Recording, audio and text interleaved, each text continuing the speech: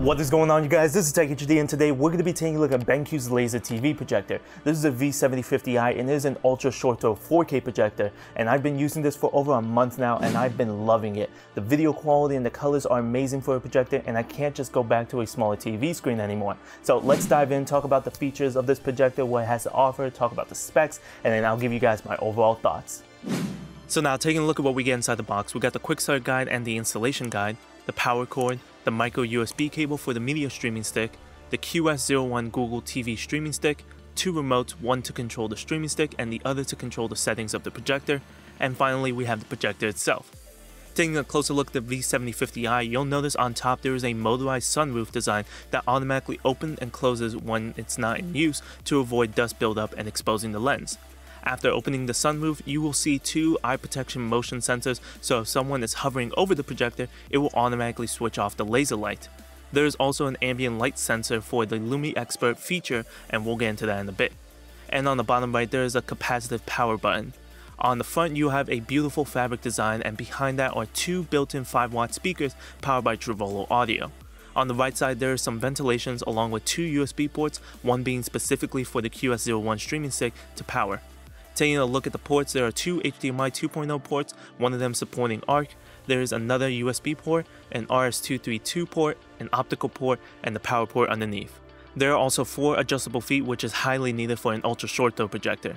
And finally, something that's really cool, there are 2 rulers to help with measuring the distance the projector needs to be in order to get the screen size that you like. Taking a look at the 2 remotes, on the Google TV remote you have the power button, the focus button to adjust the mode of focus on the projector.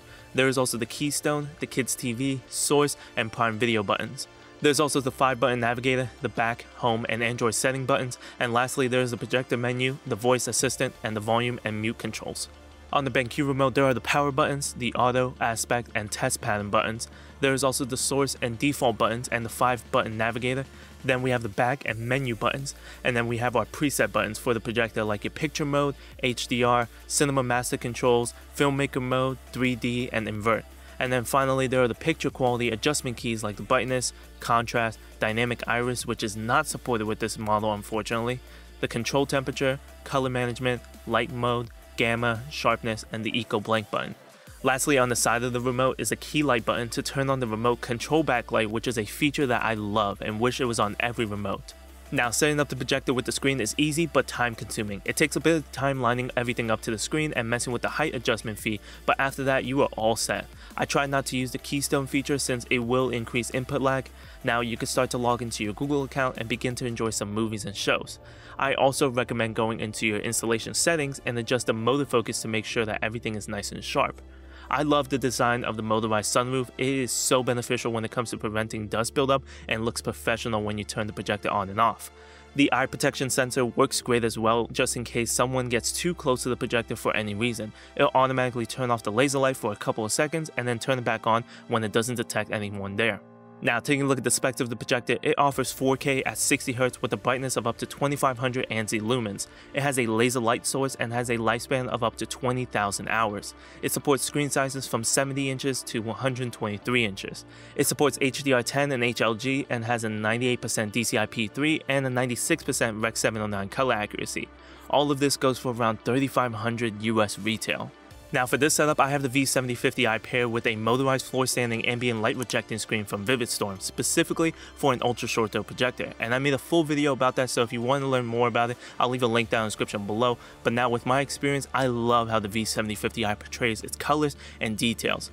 The picture mode that it offers are bright cinema, filmmaker mode, and DCI-P3, and for me, my favorite mode is the DCI-P3 because I want the most accurate colors and best contrast that this projector has to offer, so this mode provides the deepest contrast at lower brightness level.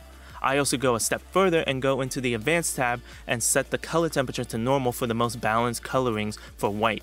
I also adjust my color management and set my hue, saturation, and gain to 200, which is the default value on all of the primary colors: red, green, blue, cyan, magenta, yellow, and white. This will ensure that you get the 98% coverage of the native DCI-P3 color gamut. I also set everything in the Cinema Master to 0. This is more of a personal preference because I personally don't want any additional color retouch and add-on sharpness. You can mess with it yourself to see what it is for you. I do, however, set the brilliant color to 10, and that's because it provides a higher brightness in the midtone images while providing realistic and true colors. I also enabled the Lumi Expert because it automatically adjusts the gamma level based on what the ambient light sensor detects. Lastly, I set the lamp mode to normal, and that provides the full light source brightness. Now for HDR content, it's very similar with just a couple of different things. The picture mode is set to filmmaker mode because it disables all the post-processing and preserves the color aspect ratio, colors, and frame rates, showing the content to the way that it was intended. Also, in the advanced tab, I set the HDR brightness to -2. I feel like certain scenes are too bright, so I set it to -2 just to keep it balanced, but you can mess with that yourself and see what you like as well. I also make sure that the wide color gamut is enabled. This is what allows for deeper black levels and a wide color space, complementing the DCI P3 color gamut. And lastly, I set my light mode to Smart Eco, and that's because it adapts to the content brightness and it adjusts the lamp power depending on the scene. So it gives you deeper black levels in darker scenes and also provides enough power during bright scenes. Lastly, to make sure that the projector is receiving the most out of the HDMI ports, go to the System Setup Advanced tab, go to the HDMI settings and select the HDMI EDID and make sure that it's set to HDMI 2.0 so you can get the full 4K 60Hz signal. It should be set to that by default, but just to make sure. But that's how I have everything set up, and I've been loving how it all looks. Watching all kinds of movies and content on this projector has been amazing, and I honestly forget that I'm watching it on a projector and not a TV, and I feel like that's what you would want. I watch movies and shows on Netflix, Hulu, Disney+, HBO Max, Paramount+, and Prime Video, and everything looked great to my liking. The colors look vibrant while at the same time accurate and not looking washed out. The viewing angles is spot on, and so seeing it from a bit from the side is no problem when it comes to the colors. The contrast is also great for a projector, and I was surprised by how it looked. Of course, it doesn't beat an actual TV when it comes to deeper black levels, but it's still pretty doable and it does a pretty good job. You can see in some of the tests the dark areas really get close to black and still look good and not like a washed out gray look, and you won't really notice it when there's a lot of stuff going on. It even looks better when you enable the Smart Eco light mode. Having this projector being native 4K is great, and it really shows the detail and sharpness of the scene, like the sharpness of people's faces.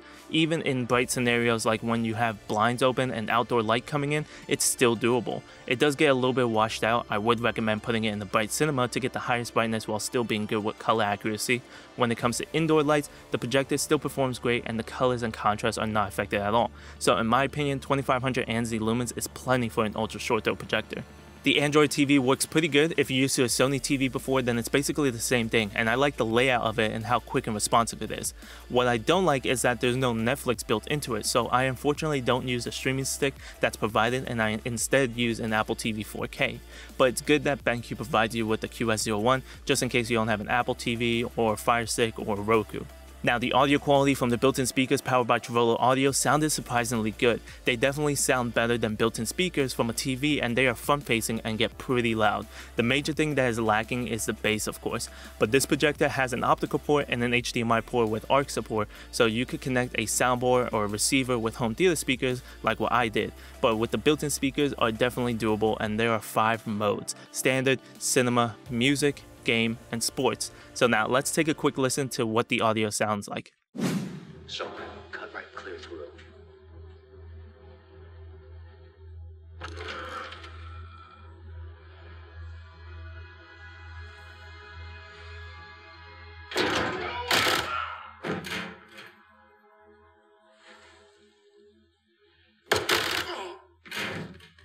Rim clear, coming out. Shadow 1 moving to the southeast stairwell. Scorers, right side.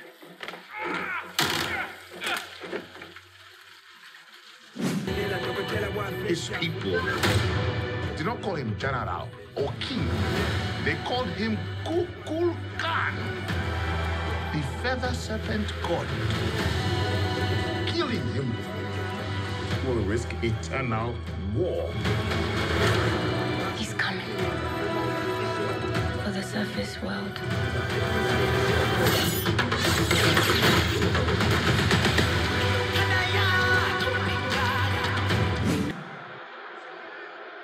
Alvaro Pereira hit by James! Oh, what a goal! One of the greats! My word, this boy's a star! 4 games, 4 goals at World Cup 2014, and that is one That must be up in lights. Brilliant. Just brilliant. A mark of the man, and instead...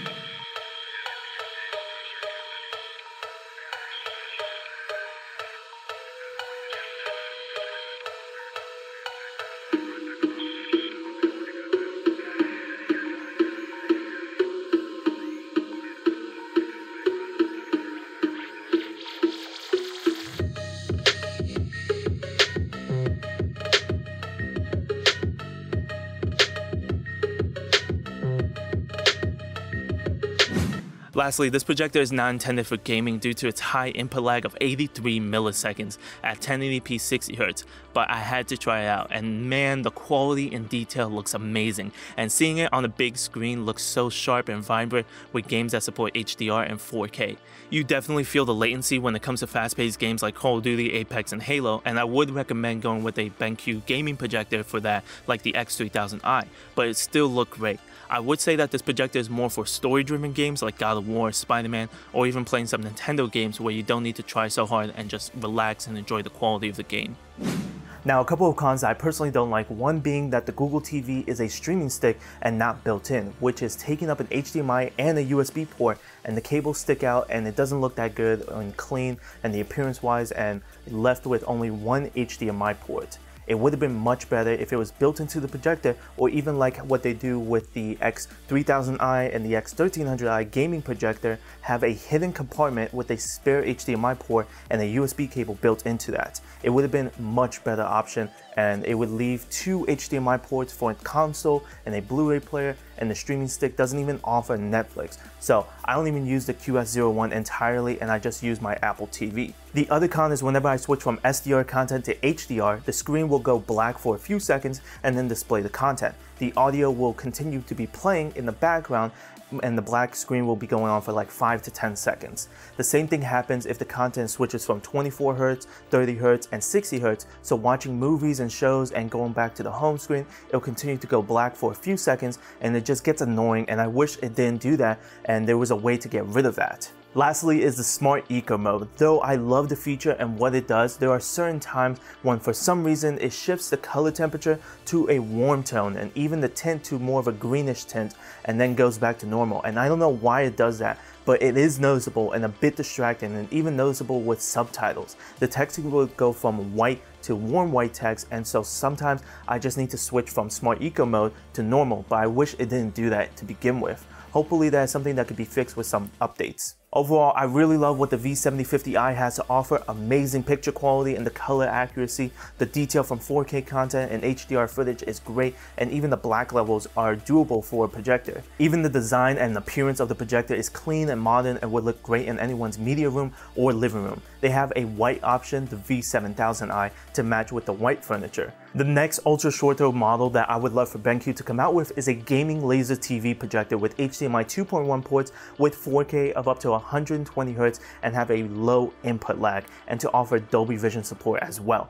And with Google TV being built into the projector and having Netflix support, that would be a killer ultra short throw projector. But there you guys have it. Let me know what you guys think down in the comments below of the V7050i, and everything, like I said, will be linked down in the description below. Thank you guys so much for watching. Please like, comment, and subscribe. Turn on post notifications so that you guys can be notified whenever I upload a new video. Follow me on Twitter, YouTube, Instagram, Twitch, and TikTok. As always, it's TechHD. I'll catch you guys in the next video.